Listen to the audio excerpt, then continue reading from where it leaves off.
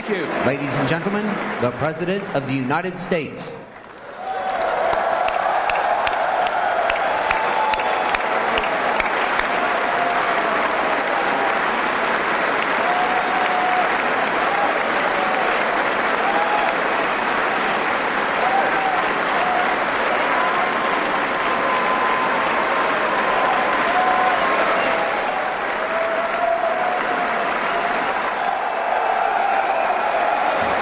Please be seated. Thank you, General, for your warm welcome. Thank you for inviting me here to West Point. I now know why you're so happy I'm here. All classes were canceled.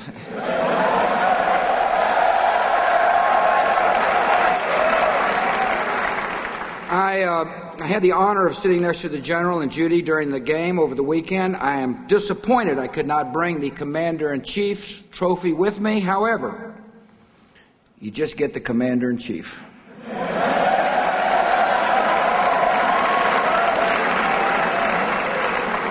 This is my last visit to a military academy as president, so I thought I would exercise a certain prerogative of office one last time. I hereby absolve all cadets who are on restriction for minor conduct offenses.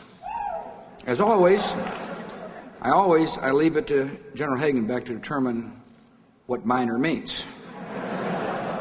There are many honors that come with the presidency, but none higher than serving as Commander-in-Chief in the greatest armed forces on earth.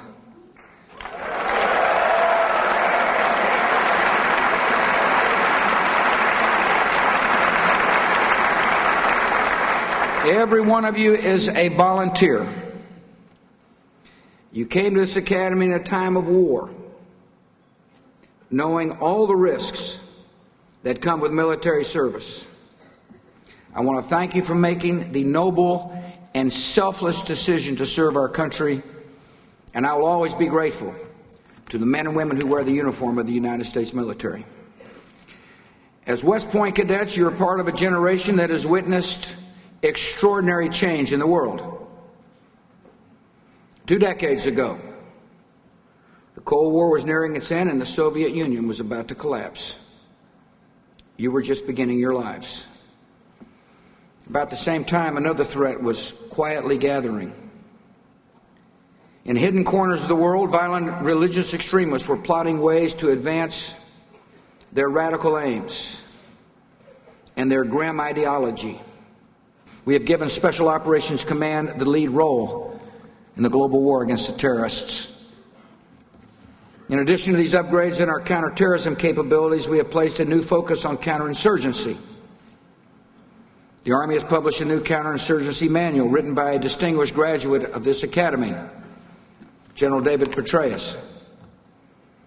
Here at West Point, you've created a new Combating Terrorism Center that allows you to gain insights from the battles of today and apply them as you lead our military into the future. We must stay on the offensive. We must be determined and we must be relentless to do our duty to protect the American people from harm. We must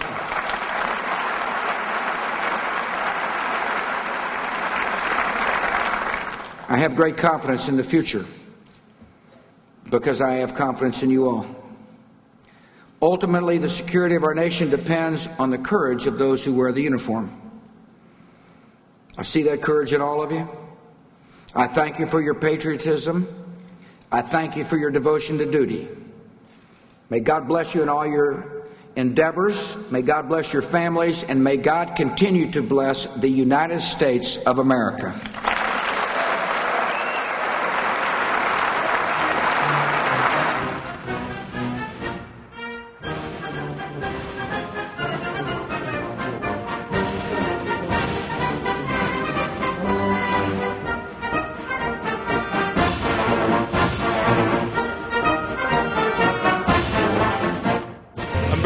I'm from Davis, California.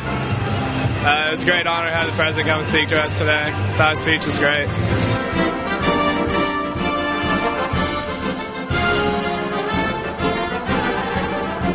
Our class, when I graduate in 2011, is going to be stepping into an Army that's been educated and more dynamic than it's ever had to be.